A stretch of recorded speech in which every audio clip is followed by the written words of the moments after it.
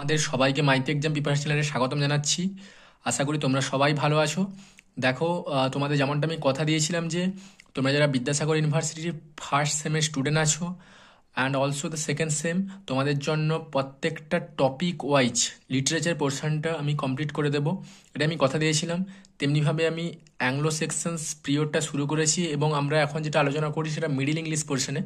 কিন্তু তোমাদের Anglo section লিটারেচারটা সম্পূর্ণ করে দেওয়া হয়নি, কারণ খ্রিশ্চান যে পোর্শনটা আমাদের বাকি ছিল, আমি তার জন্য আজকে যেটা পড়াবো তোমাদের অ্যাংলো সেকশনস খ্রিশ্চানস পোয়েট্রির অন্তর্গত কেটমেন্ট সেকশনটা আমি পড়াবো, তারপরে কাইনলটা ধীরে ধীরে আমি এটা কমপ্লিট করে দেবো। তো তার আগে এই ছকটা আমি রিমাইন্ড করে দেওয়ার চেষ্টা করছি, যাতে তোমাদের অ্যাংলো সেকশনস লিটারেচারগুলোকে সিঙ্ক্রোনাইজ করতে খুব সুবিধা হয়। দেখো, অ্যাংলো সেকশনস যে লিটারেচারটাকে আমরা দুভাগে ভাগ করেছি, একটা পোয়েট্রি আর একটা প্রোজ। তোমাদের সিলেবাসেও দেওয়া আছে, তোমরা দেখে নেবে সিলেবাসটা। অ্যাংলো সেকশনস পোয়েট্রি প্রোজ লিটারেচারগুলোকে তোমাদের দেওয়া আছে সিলেবাসে। তো আমি পোয়েট্রিটা যেটা বলেছিলাম যে পোয়েট্রিকে আমরা দুভাগে ভাগ করছি, একটা প্যাগান আর একটা খ্রিশ্চানস। প্যাগানটা কে আমরা আবার দুভাগে ভাগ করব, একটা লিরিক এবং এলিজিয়াক পোয়েট্রি, আর একটা আছে epic and heroic poetry. So already এই ভিডিওগুলো আমি প্যাগান গ্রুপের ভিডিওগুলো কমপ্লিট করে দিয়েছি, তোমরা চাইলে প্লেলিস্টে ঢুকে যেতে পারো এবং এই প্যাগান সেকশনে যে লিরিক পোয়েট্রিগুলো কোনগুলো বা এলিজিয়াকগুলো এবং এপিক এবং হিরোইকগুলো অলরেডি আলোচনা করে দেওয়া হয়েছে, তোমরা চাইলে দেখতে পারো। তো আজ যেটা আলোচনা করবো সেটা খ্রিশ্চান সেকশনসটা, খ্রিশ্চানের কেডমেন্ট অ্যান্ড কাইনলভ। তো দেখো, আশা করি বুঝতে পারবে অ্যাংলো সেকশনস খ্রিশ্চানস পোয়েট্রিগুলো কী থিমে লেখা ছিল। সো দেখতেই থাকো। দেখো, এখন যেটা আমরা আলোচনা করবো সেটা হচ্ছে যে অ্যাংলো সেকশনস খ্রিশ্চানস পোয়েট্রি। তুমি হয়তো বুঝতে পেরেছো, একটু আগে আমি বললাম কীভাবে খ্রিশ্চানস পোয়েট্রিগুলোর জন্ম হয়েছে। তুমি ডিফারেন্স করতে পারবে কোনগুলোকে প্যাগান বলা হয়, কোনগুলোকে খ্রিশ্চানস বলা হয়। এগুলো যদি বুঝতে পারো তাহলে কিন্তু তোমার অ্যাংলো সেকশনস বেসিক্যালি ওল্ড ইংলিশের পিরিয়ডটা তুমি কিন্তু একেবারে কভার করে দিতে পারলে। তো আমি আর কিছু বলছি না, কারণ এখন যেটা আলোচনা করব সেটা হচ্ছে যে অ্যাংলো সেকশনস খ্রিশ্চানস পোয়েট্রিগুলোকে নিয়ে আলোচনা করব।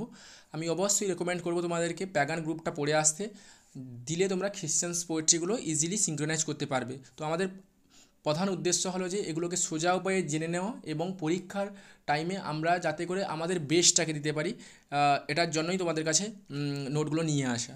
তো সবাই সঙ্গে থাকো, দেখো অ্যাংলো সেকশনস খ্রিশ্চানস পোয়েট্রিগুলো তোমাদের এক্সামে আসে, তো ইজিয়েস্ট উপায় কীভাবে আমি তোমাদের কাছে রিপ্রেজেন্ট করছি। তো তুমি প্রথমে তোমাকে লিখতে হবে যে Anglo sections খ্রিশ্চানস poetry is mainly the works of true খ্রিশ্চানস poet who R monks কেডমন and সিনেউলভ। অনেকে কাইন্ড অফ বলো, বাট সিনেউলভটা বলবে, ঠিক আছে? সিনেউলভ মানে অ্যাংলো সেকশনস খ্রিশ্চানস পোয়েট্রিগুলো দুজন কবির লিখা বেসিক্যালি। একটা যে কেডমন্ড আর অন্যজনের নাম হচ্ছে যে সিনেউলভ। এই দুজন কবি যে ওয়ার্কসগুলো তৈরি করে দিয়েছিলেন, সেই ওয়ার্কসগুলোকে নিয়েই আমরা একটা বানিয়ে ফেলেছি একটা প্রোফাইল, সেটা অ্যাংলো সেকশনস খ্রিশ্চানস পোয়েট্রি। সো আজকের আমাদের আলোচনা হচ্ছে যে অ্যাংলো সেকশনস খ্রিশ্চানস পোয়েট্রির অন্তর্গত কেডমন্ড সিরিজগুলো। ওকে, কেডমন্ড সিরিজে আমরা চার টাইপের আমরা কবিতা পাবো। একটা ফ্রম কেডমন থেকে আমরা we have got the 4 poems. One is Genesis, another Exodus, next Daniel and also the Judith. ঠিক আছে, এই কেডমন যে কবি ছিলেন তার নাম অনুসারে কেডমন সিরিজের নামকরণ করা হয়েছে। আমরা ওনার কাছ থেকে চারটা কবিতা পেয়েছি, মানে পোয়েমস পেয়েছি। একটা জেনেসিস মানে সৃষ্টি, এক্সোডাস মানে পলায়ন করা, Daniel and Judith. Okay, so Genesis পোয়েমটা কী আছে দেখো, জেনেসিস মানেই কিন্তু সৃষ্টি, কোনো কিছুর সৃষ্টিকে বলা হয় জেনেসিস। সো আমি একটু বলে দিচ্ছি অ্যাকচুয়ালি কবিতাটা কী ছিল। So it is a poem of nearly 3000 line. এই কবিতাটা কিন্তু 3000 লাইনের কবিতা। So the poem is supposed to have two parts known as Genesis 1 and Genesis 2 or Genesis A or Genesis B. পোয়েমটাকে আমরা দুভাগে ভাগ করবো, আবার জেনেসিসকে জেনেসিস এ হিসাবে, জেনেসিস বি হিসাবে। তোমরা চাইলে 1 and 2ও করতে পারো। So the poem opens with the praise of god and the Haynes after the relating the story of Satan's revolt and the fall of angel, creation of Adam and Eve, and Satan's vow to take revenge on God by tempting his creations as told in the Bible. বাইবেলে যেমনটা লেখা আছে তেমনভাবেই represent করা হয়েছে কীভাবে আমাদের ওয়ার্ল্ডটা তৈরি হয়ে গেছিলো, এবং এই থিমগুলো আছে। কি আছে, প্রথমে কবিতাটা শুরু হয়েছে ভগবানের প্রশংসা দিয়ে, মানে প্রেইজ অফ গড দিয়ে। Then after relating the story of স্যাটানসেস revolt, তারপরে যেটা দেওয়া হয়েছে স্যাটানস কীভাবে রিভল্ট করেছিল, কার বিরুদ্ধে? গডের বিরুদ্ধে।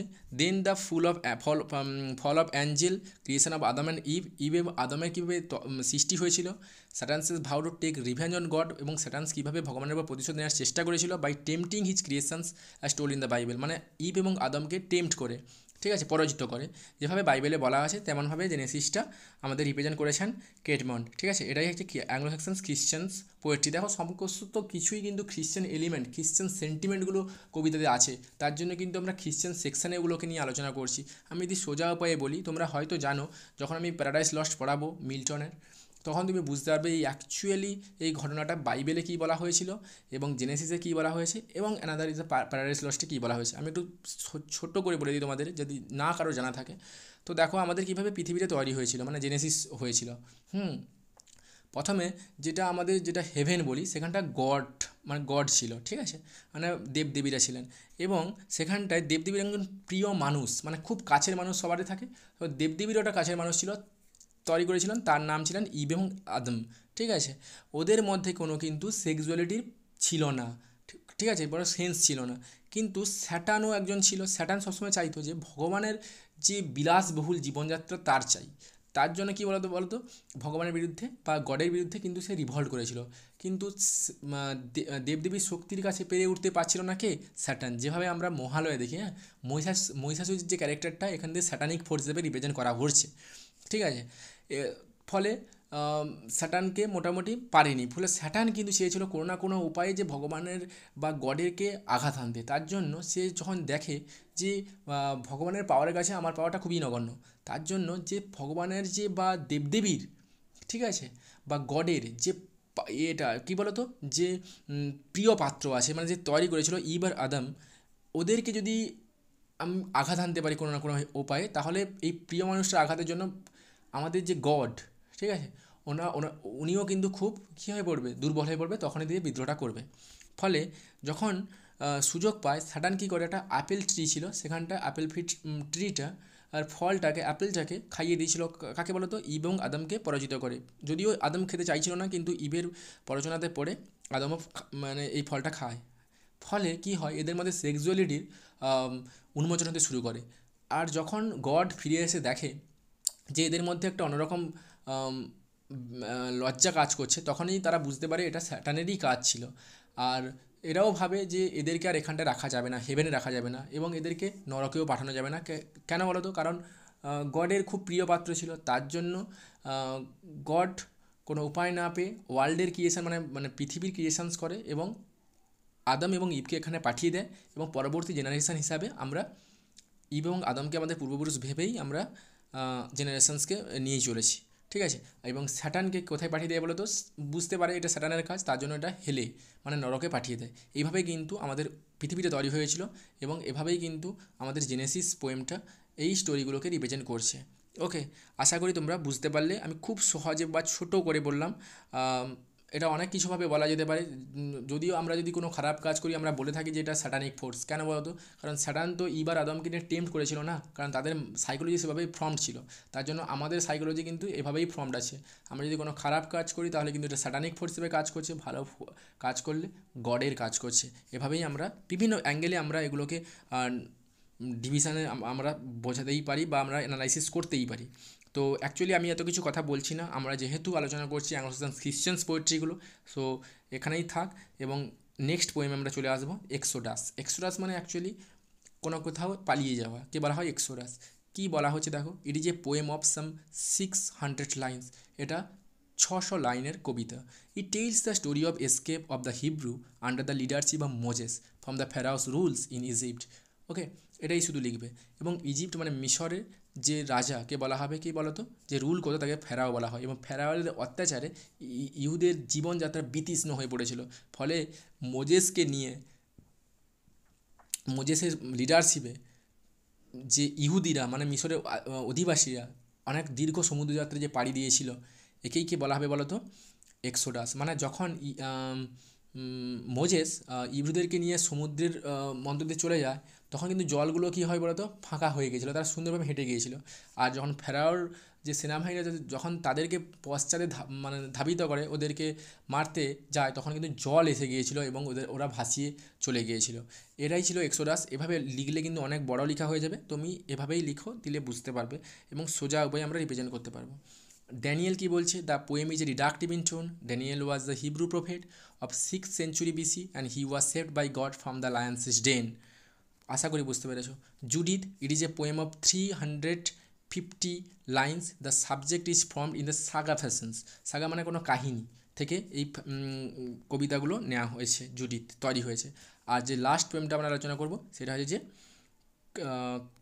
Christ and Satan. Under this title, we have three minor poems: The Fall of Angel, The Harrowing of Hell, and The Temptations. এটাই নিয়ে দেখো যতগুলো কবিতা বললাম ততগুলো কিন্তু একটা খ্রিশ্চান এলিমেন্ট কোনো না কোনো উপায়ে মানে লুকিয়ে আছে, মানে কোনো না কোনো উপায়ে গডকে রিপ্রেজেন্ট করা হয়েছে এবং খ্রিশ্চান সেন্টিমেন্টগুলো দেওয়া হয়েছে। তার জন্য কিন্তু আমরা এই সেকশনটাকে ভাগ করেছি বা একটা প্রোফাইল বানিয়েছি যে অ্যাংলো সেকশনস খ্রিশ্চানস পোয়েট্রি। বেসিক্যালি আমি আজকে আলোচনা করলাম কেডমন সিরিজগুলোকে নিয়ে, মানে কেডমনসের পোয়েটের যে পোয়েটিক ক্রিয়েশনসগুলোকে নিয়ে। এরপরে যেটা আমি তোমাদের সামনে নিয়ে আসবো সেটা হচ্ছে যে সিনেল।